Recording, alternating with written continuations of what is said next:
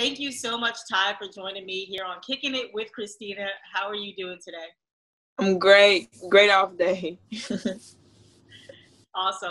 Now, a few hours ago, the Dallas Wings organization gave us an update on Isabelle and Moriah, saying that they would miss the remainder of the season due to injuries. Can you give us a little bit of insight on that and what the team has been talking about over the last few hours? Yeah. Well, we knew about Moriah not being able to play, but we didn't know so much about Izzy. It was kind of like a day-to-day update from her.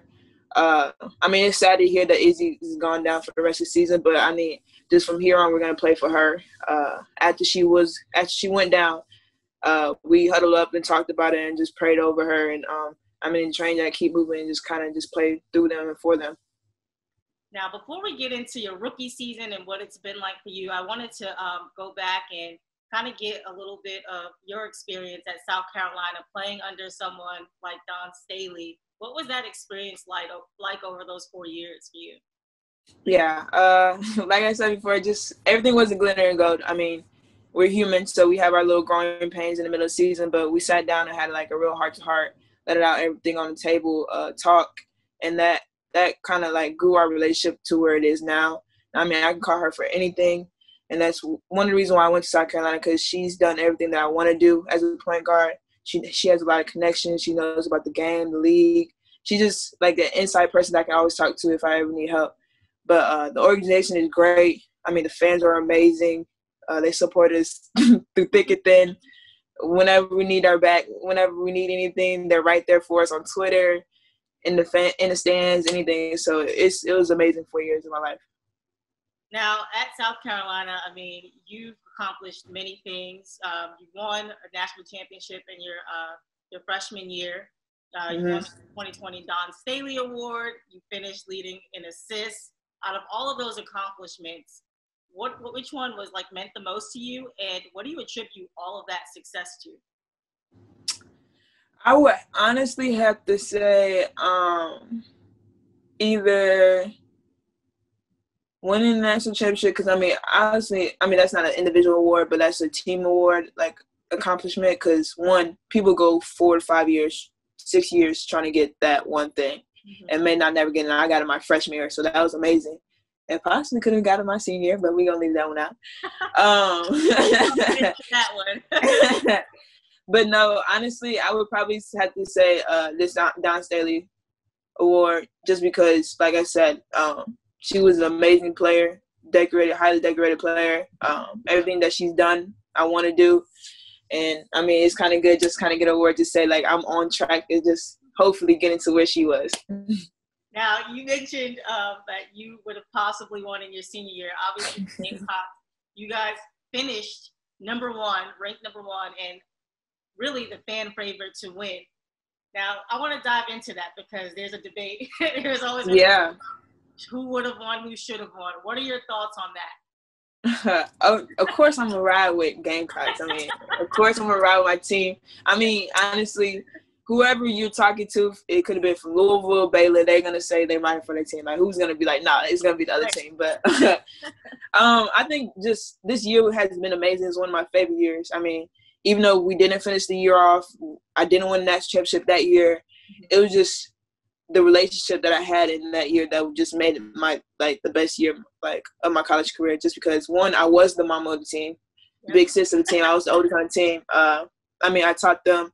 I left my legacy, and I mean, a lot of people didn't really didn't believe in us because like we were so young, and it was just me and Key returning for the seniors like part of the group. So like we accomplished a lot, had a lot of adversity, and we overcame that, and we were number one for a long time. And I don't even think when we won national championship we were ranked number one. So like, I mean, that was a great accomplishment to have. So it was amazing. It was an amazing feeling. I know, and Coach Staley is like, you guys should just call us the national champs. Yeah. You talked about the legacy that you left at South Carolina. Can you just dive into that a little bit more for me? What was the legacy you feel like you left at South Carolina? Yeah, so, I mean, ever since my freshman year, Coach Boyer has been in my ear telling me how I need to be a leader, step up. Even though I'm a freshman, I have to be that leader because I'm going to be the point guard, and eventually I was the starting point guard, so I had to just be that person to lead. And then as like years went on, I got to learn a lot from Asia. Like, she definitely left her legacy at South Carolina. Oh yeah. And once she left, it was kind of like the reins was all on me. Like, because we were my sophomore year, her last year, we were co-captains, and so she would have left, and it would have been just me. So it was kind of like, here's the keys to the car. So like, now it's your turn to kind of like leave your legacy, leave your blueprint, your imprint on them. So for me, mostly it was kind of just being that person that anybody can lean on towards, like the young ones, especially because I was the older one. Like, whatever they needed, I'll be there, because like, I didn't have many classes. So like, if they needed to write to class, if they needed to go to study hall, like they'll call me like, "Can you pick me up for class? Can you come do this, that, and the third?" It could have been in my nap time, but I still got up because like I was once them, and I know how it feels. So just lean on me. They could trust me. I knew all the plays. I knew everything that how Don wanted and how it needed to be ran. So kind of just that person that they could always depend on in hard times, or even when they just need a pick me up or anything like that. Just kind of just chill with the person. So yeah. Now I want to pivot a little bit and talk about your rookie season, WNBA career. First and foremost, go back to that night on draft night. What was it like to hear your name called on draft night? It was so surreal. It was so like, it's crazy because like you would think Corona would have changed everything, but like despite the world being shut down, despite the pandemic, despite us not being in New York, actually going through it, the WNBA made it so like we were still kind of there by the virtual live thing, and like us dressing up and sending pictures and stuff, that I actually felt like I was still waiting at the tables to get my name called and going up there and get my hat and stuff like that. Because they also sent us a kit where all the hats were like, so like whatever team call, you kind of pick up your hat and put it on. But it was so real. I mean, it was a lifelong dream of mine. I dreamt of it since I was a little girl. I mean, every sacrifice, every late night, every early mornings was to get to this point. And to finally see like everything paid off is just like a big like weight lift off your shoulder, especially my senior year, because I was like 1 foot in, 1 foot out. Like, what place am I gonna go? Like, I'm looking at the mock draft after every game, like where they have me at. So it was really nice weight lift off my shoulder, and it was really just a great feeling to have. And I'm just totally blessed to be here. You just mentioned the mock draft and how you keep up with it. I mean, they had you going pretty low to see how everything played out. What was that motivation for you in your senior year, just knowing that people had you like underrated? They didn't really think that you would go so high? Yeah, so I want to take it back all the way to summer going into my senior year. I was with the USA team, and we was in Peru. And we had, like, a younger group with us, too. So, like, it was 22 and over, but we had, like, 2 years and a year younger than me playing with us. And so they're looking at the mock draft one night. And we're looking. One of them didn't have me on there. Another one had me last, second to last pick, third round, all that. So I'm just like, dang, like, this is how people really feel. So, like, that fueled my fire. From there on, I was like, I'm changing my mindset. Like, I'm going in to kill. So then we get to the season. We start talking about stuff. We start seeing how things playing out. That's when stuff got a little rocky because, like I said, I was 1 foot in, 1 foot out. So it was kind of like I was here, but then again, I'm like thinking about like I got to get mine so I can rise to draft stock. But for that, like every team's different. So like they didn't need me just to go get mine every night. Like we had great freshmen, we had great sophomore, juniors. So like I kind of had to like play around with it and see how it is. And so, my coach, assistant coach Boyer, she was always in my ear like, Ty, don't even worry about it. Like, you're good. Like, I'm telling you, like, the WNBA coaches are talking to me saying they love you, you're good. And it wasn't so much of her just saying that just so, like, it can hype my head up or make my head better. It was more taking the pressure off of me so I can just relax and actually be in the moment of my senior year because after this year, there's no more college. So, like, just really enjoy your last year here while you're here and let, like, the future take care of itself. So, it was bittersweet. But towards the end, once I, like, got out my own head, it was like, man, forget the mock draft. It could have been anybody who's making that stuff. Like, they don't really know what's going to happen. So, yeah, I mean, I think everybody who was in my support, like, circle just to kind of keep my head level and straight on for that because if not, I would have been all over the place. You also received very high praise early on before the draft from Skylar Diggins-Smith. What was that like to get such high praise from someone like a veteran like her?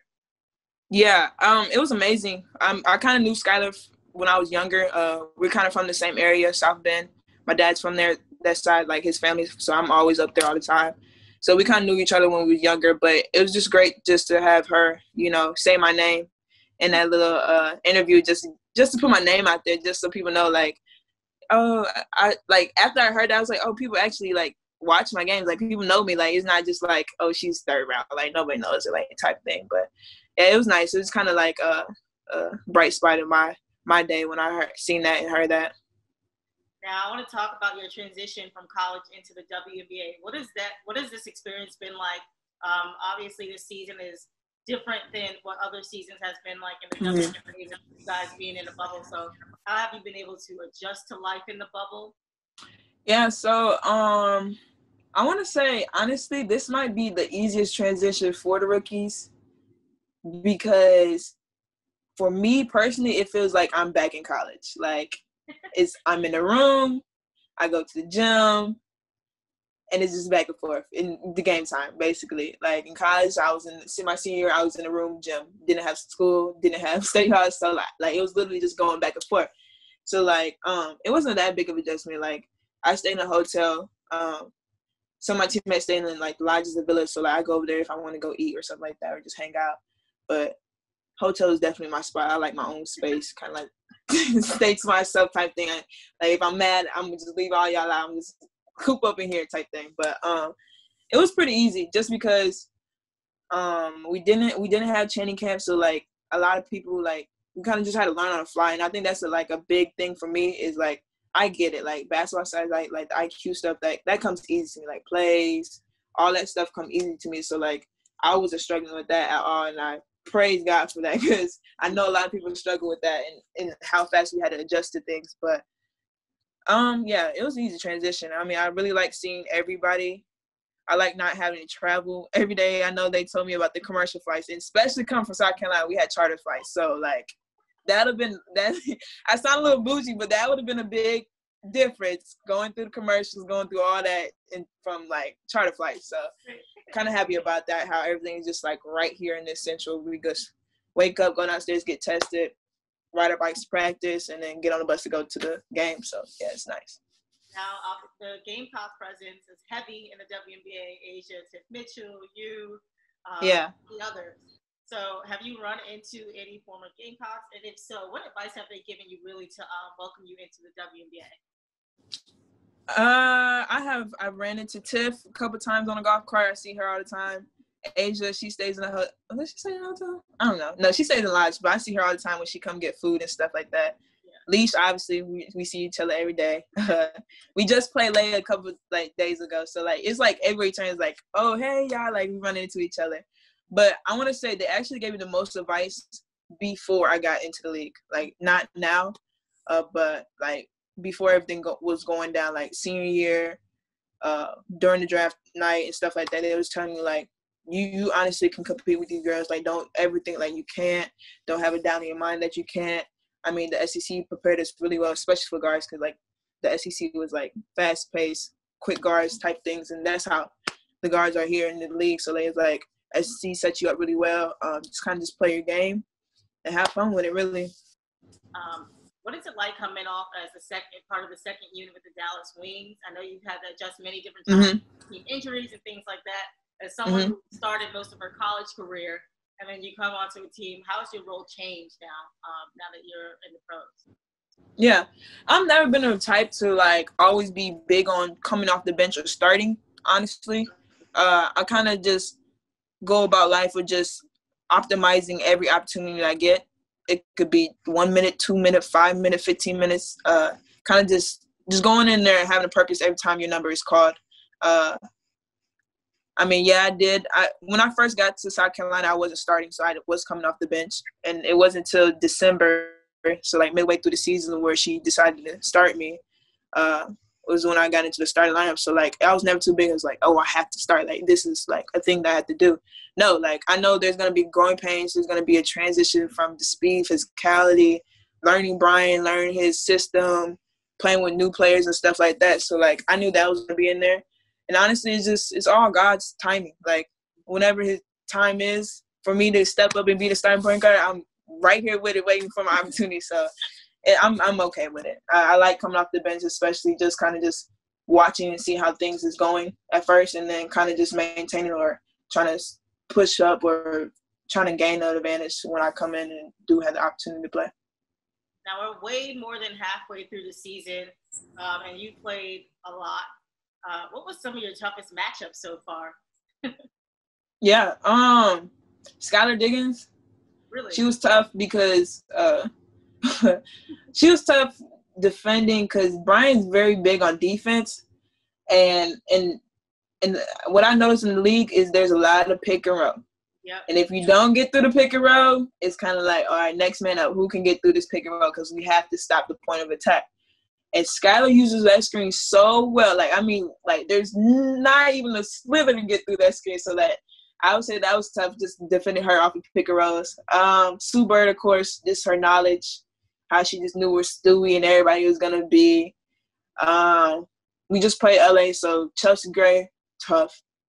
Yep. The back to the basket game, the being able to score, even if you have a hand in your face, you think you can play great D and she still make the bucket. That's tough.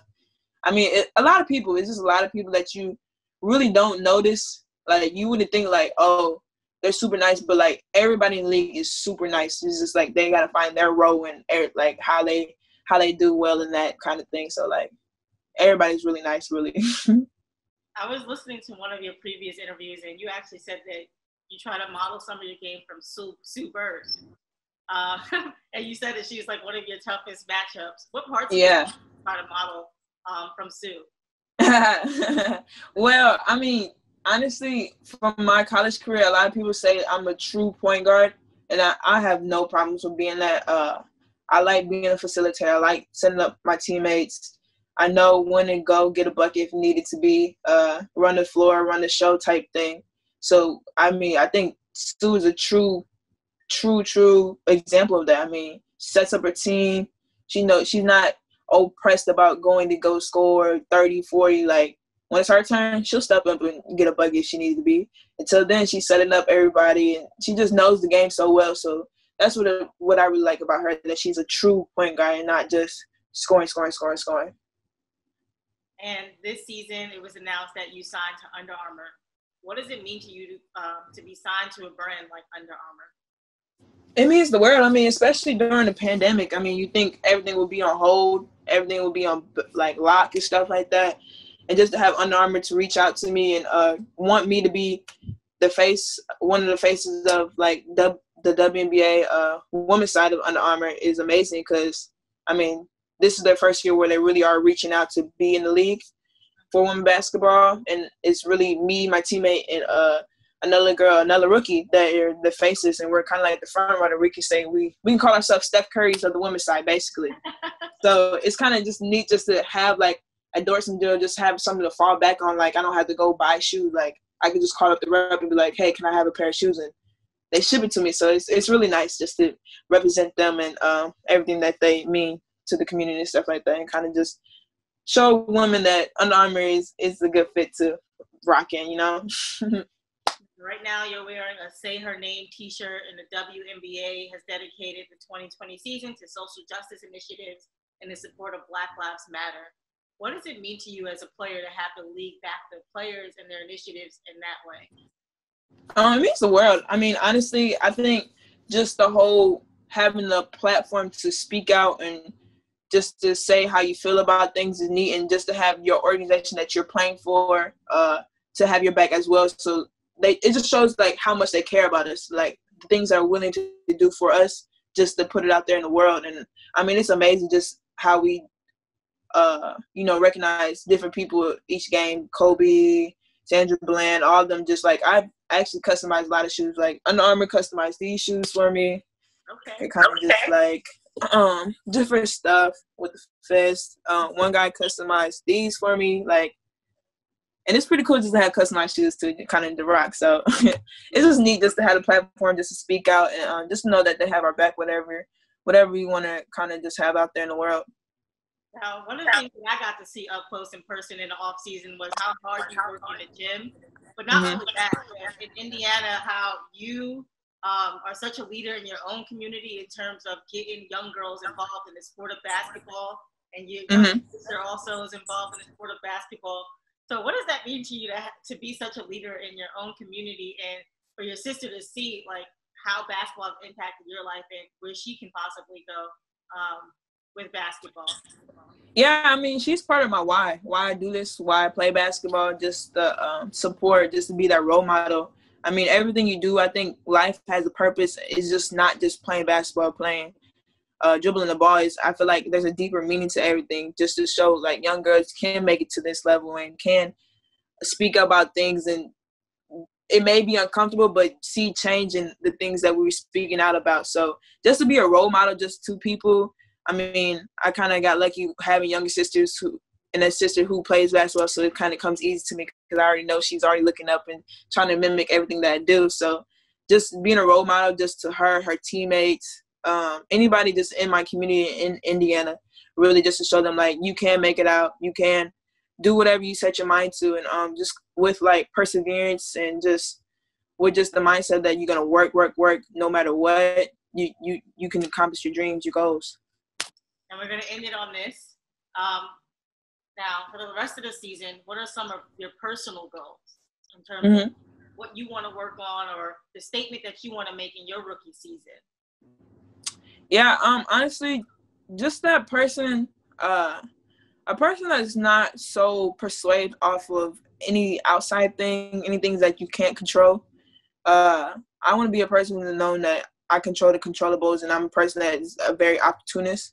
Whenever her opportunity is called, whenever her number is called, she's going to produce. And that's kind of just being that right now, just kind of just maintaining and being consistent of just whenever my number is called, producing on the floor and kind of just working my way to where Brian can trust me and I can just grow more and more with that program. Well, thank you so much, Ty, for kicking in with me today. It's been such a pleasure to chat with you, to get to know a little bit more about you and your goals for this season. Thank you. Thank you for having me. I appreciate it.